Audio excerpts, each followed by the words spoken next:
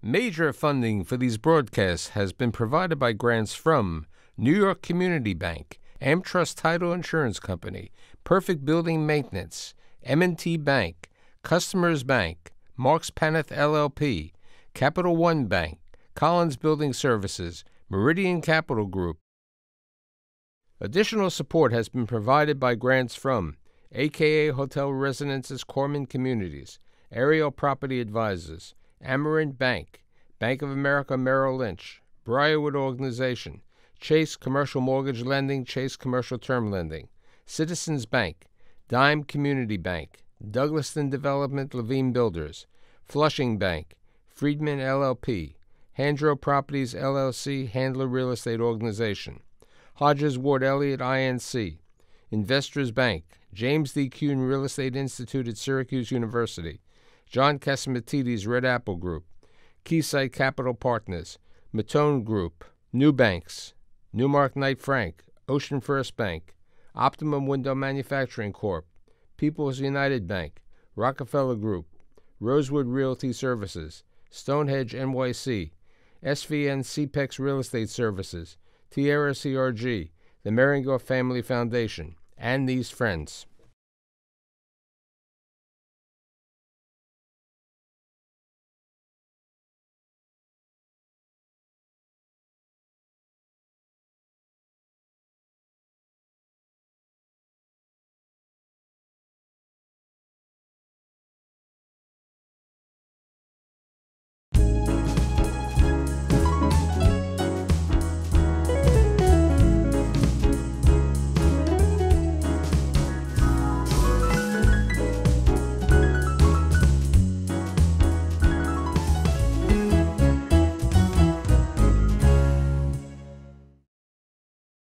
Oh, I really want to go to Georgetown University. Maybe I'll go to USC. Maybe I'll get a job at the Appropriations Committee. How about going back to New York? I really love New York. How about the New York City Housing Preservation Development? Something called CPC. Now I have to take a challenge. I really have to be challenged. I'm going to be the president of the Settlement Housing Fund. I have the president today, Alexis Sewell. Thanks for being here. Hi, Michael. Thank you so much for having me. So since you have a wonderful family history, why don't we start with your mother's side, and then we'll talk about your dad's side. Sure. I think I have a wonderful family history. It's a great New York American story. My mom's side is 100% Italian. Not too much is known about my grandfather's side of the family. We know that his dad was a musician, a talented musician, who lost his job during the Depression and went to work in the New York City subway system, taking tokens. And he married my grandmother, who came from a little bit of a more moneyed background. My grandfather was able to, because of an uncle on his mother's side, was able to attend NYU and get a degree in accounting. He also served in World War II. He was in New Caledonia and ran a big kitchen, a big mess where everybody wanted to go to because apparently his food was the best. And I can attest to that because he made incredible Italian food for us growing up, big pots of sauce and meatballs and pasta, and he would just mess up the whole kitchen and everybody else would have to clean it up, but it was worth it because the food was great. On my mother's side, we know quite a bit more about her history because she actually had a family that became quite prominent. They were prominent in Italy and prominent here as sculptors. That was on her grandmother's side. Her grandmother, Yola Piccirilli, was the youngest of 7. She had 6 older brothers. Their family immigrated to New York from the Massa Carrara area of Italy in 1888. And they had all of her brothers had studied sculpture in Italy. And when they came to New York, they really became the family of brothers, especially Attilio Piccirilli, who people would turn to sculpt into marble their statues. So My great uncles actually carved the Lincoln Memorial, the sculpture of Lincoln that sits in the Lincoln Memorial. And I believe we have a picture of you and your brother at the Lincoln Memorial. Yeah, we went to visit it when we were little. My parents wanted us to see it. It was super cool. We've also gone around New York to see some of his sculptures. He has a sculpture in Columbus Circle and at the New York Public Library. So that's a pretty cool thing to see little pieces of your family around New York. They had a studio up in the Mott Haven section of the Bronx, and the family lived next door to the studio. And my grandmother told my mother all kinds of stories about that studio. Fiorello LaGuardia used to come and hang out with my uncles there. So it's pretty neat. My mother's grandfather also immigrated to New York at the turn of the century. He was a jeweler, he was a goldsmith, and had a studio in Manhattan where he worked, and my great uncle worked. And so actually lots of artists on my mother's side of the family, which unfortunately did not find its way to me, but maybe somewhere down the line somebody will pick up those. Maybe it'll be the children. They'll become the artists. Yes, hopefully. So tell me about the dad. Dad's side is very interesting. The Greek side of the family. Yeah, my dad is an immigrant. He came to New York when he was 15 years old. He was born in a very small village in the mountains outside of Sparta in Greece, a village called Soustianos. He grew up there with his family. His father was the village priest. His mother ran their home. He was one of 5 kids growing up. He has a younger sister and 3 brothers. They were very, very poor. The village really had nothing, no running water, no electricity, and was at the center of a lot of shifting dynamics in Europe at the time. His village was occupied during World War II by Germans and Italians, which was hard enough. But after the war, the civil war set in Greece, and that was truly devastating to his village and to his family personally. There was, family against family, villager against villager, a lot of distrust. His mother's uncle was shot in his bed, and his father was threatened by a right-wing agent who had decided that the village was up to no good. And when, at that point, my grandfather decided that he should leave and seek safety for him and his family in the US. So he actually came over first. He got a job in upstate New York in Binghamton, where there was a big Greek community. He had a sister there, luckily, who was able to help him come over. And the archdiocese helped my grandfather get a visa to work. And after he was able to get a visa to work and live in the US, he sent for my father and my aunt and my uncles and my grandmother. And they came over in a few different shifts because my grandmother had fallen ill and they weren't all able to come at the same time. But they did eventually all make it over. They went at first to Indiana because my grandmother had an uncle there.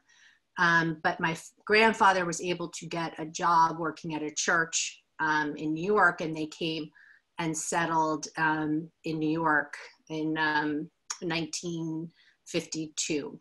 So tell me a little bit about mom and dad, and then it's time to talk about Alexa. My parents were both very good students, very studious. Obviously, they came from very different backgrounds. My mom described herself as a little girl who liked to read books in the shower, to hide from everybody else when they were trying to get her to go outside and do other things, and all she wanted to do was read. Her family had moved to Crestwood, New York, which is in Yonkers. It's a sort of a Catholic enclave, still is really, and she went to Catholic schools growing up.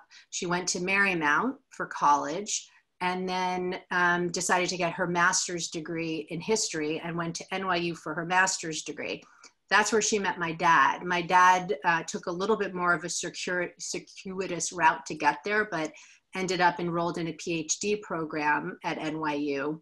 After studying, he went to City University in New York, and then out to Indiana University, and then came back to get his PhD at NYU.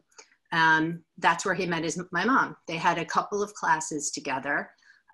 They were both studying history. And what really cemented the relationship was the Great Blackout in 1965. They ended up in their class when the lights went out, and my father asked my mom to go get a cup of coffee while they waited. And of course, the lights didn't come back on for a while. My mom had been bribed by her parents to stay local for her master's degree, but with a cute MG, white MG. And she took my dad home back up to Washington Heights, where his family was living at the time. And he was living in the building with his parents and siblings. And that was the start of their relationship. My parents got married and lived in the Bronx for a few years. My mom got a job teaching in the Bronx. My dad got a job at Queensborough Community College, where he was working on his PhD, which he eventually got. When they got pregnant with me, their firstborn, they bought a house in Edgemont in Westchester County, which is the school district in Scarsdale, between sort of Yonkers and Scarsdale. They bought a house that they still own and live in. And I was born there in 1974. My brother came 2 years later in 1976. And it was the four of us and eventually our two cats that we grew up with there. It was a really nice childhood. My parents instilled values in us around the importance of education. They chose Edgemont because it was a really solid school district where they felt we could get an excellent education. And we did. Edgemont's wonderful. It remains one of the best public school districts in the country. The really nice thing about my childhood, and the thing that I think stayed with me the most, is the amount of traveling that we were able to do growing up. Both my parents were teachers. We had summers off, all of us. And most summers, in my earlier years, we would go back to my dad's village and visit there. I mean, I can't believe what you could do back then with middle class salaries. I mean, we went everywhere. We were in Egypt, we went to Russia. One summer we flew to Brussels. We bought a Volvo station wagon, and we traveled through 13 countries that summer, the four of us. They put air mattresses down in the back of the station wagon, and my brother and I would sleep back there if we got tired. It's just like an absolute safety nightmare now, but it was wonderful memory making. So we did a ton of traveling. That was really formative for me, especially a trip that we made to Egypt. That was my first, I had always been exposed to different ways that people lived. It really was a great way to kind of take us out of our suburban bubble that we were raised in and see the rest of the world and how other people lived. And Egypt in particular, I think, was very formative for me because it came at an age, I was around, 13 years old. And to really see that kind of poverty was shocking and opened me up to the world in a way that I think I wouldn't have otherwise been. And so really great memories of travel and being able to spend time as a family. It was nice. So how does the young lady from the suburbs decide to go to Georgetown in Washington? Did you like basketball? I love basketball. I I loved basketball. I grew up with the phenomenal, 1980s Knicks team. So that was, I think we were all basketball fans growing up. And I was definitely excited to go to a school that had a basketball program and had school spirit. I definitely wanted a bigger environment. I graduated with 110 kids from Edgemont High School. I wanted to see something different and bigger. I was very interested in going to a city. And in particular, Washington had a lot of appeal because I was interested in government, and I was interested in international studies. And so Georgetown really offered all of that. And it had the benefit of having a beautiful little protected town of Georgetown, neighborhood of Georgetown within this larger framework of Washington, D.C. and all that Washington, D.C. had to offer. So I had studied history and government at Georgetown, and I knew that I wanted to continue really with government. I loved studying about government, and I loved the idea of being able to make a difference in my community and in New York. And so I graduated. I didn't quite know what I was going to do. I came back home to my house in Edgemont with my parents, and a good friend of mine from Georgetown, her dad had a connection to LISC, Local Initiative Support Corporation, which is an intermediary nonprofit organization that makes grants and provides capital and financing to community development endeavors. And I got a short-term stint there working on a research project while I was applying to graduate school. And my best friend from high school and I had made a plan to travel before she started medical school and I started graduate school. So we got into medical school, and I got into public policy school to get a public policy degree from the University of Southern California. And before we packed up to go to graduate school, we moved to Prague in the Czech Republic and lived there for 4 months, which was a hoot, like such a fun time. We rented an apartment in this beautiful old section of Prague, and we got jobs waitressing at a cool little restaurant in Prague. So we did that as a way to sort of ready ourselves to move on to the next phase of things. So you finished USC, and then what do you decide to do? So finished USC, I applied to something called the Presidential Management Fellowship Program, which placed students, recent graduates, into jobs in the federal government. Unlike everybody else who was lined up to go to the State Department and the Defense Department, I wanted to go to the Department of Housing and Urban Development to continue to pursue my interest in affordable housing and community development. And I got a job at an office there that makes grants to local communities for homeless intervention work. And so I worked at HUD for a couple of years. Through the Presidential Management Fellowship Program, I was able to rotate to different offices. And one of the offices that I went to was at the Senate Appropriations Committee. And I worked there for a few months as an intern. And in 2001, when Jim Jeffords switched it was a divided Senate, but it was a Republican Senate. He switched and it became a Democratic Senate. And the Democrats needed to staff up their committees. And so I was asked to go back as full-time professional staff on the Senate Appropriations Committee. And so I was there from 2001 to 2006, and that was a truly incredible experience. So how do you make the transition to the New York City Housing Preservation and Development in August of 2006? So I had been working for appropriations for several years. I married my husband in 2001. We had a really nice wedding up here in Westchester. We had a Greek Orthodox ceremony and a beautiful reception afterwards. And we got pregnant with our daughter in 2005 and decided that we wanted to move back up to New York to be close to my parents and Dave's parents who live in Connecticut. And so I knew somebody in common with Sean Donovan, who was at that time the Commissioner of Housing and Housing Preservation and Development in New York City. Sean hired me to come to work for him as his Assistant Commissioner for Federal Affairs. And that lasted 6 years, and then you had the opportunity to go to the CPC, Community Preservation Corporation. Yep, I was at HPD for quite a long time, worked for 3 amazing commissioners. You know, my portfolio grew. I went to work for one of them at CPC, Rafael Sestero, and not long after starting at CPC, the job at Settlement Housing Fund became available. Settlement Housing Fund is a citywide nonprofit that does affordable housing development and community development. We've been around for about 50 years. I'm only the 3rd executive director of Settlement Housing Fund.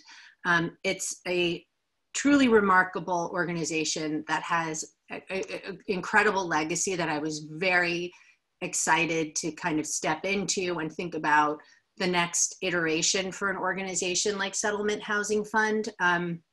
And we've done a lot of really great work. I mean, prior to my getting there and since my being here, we have an incredible team.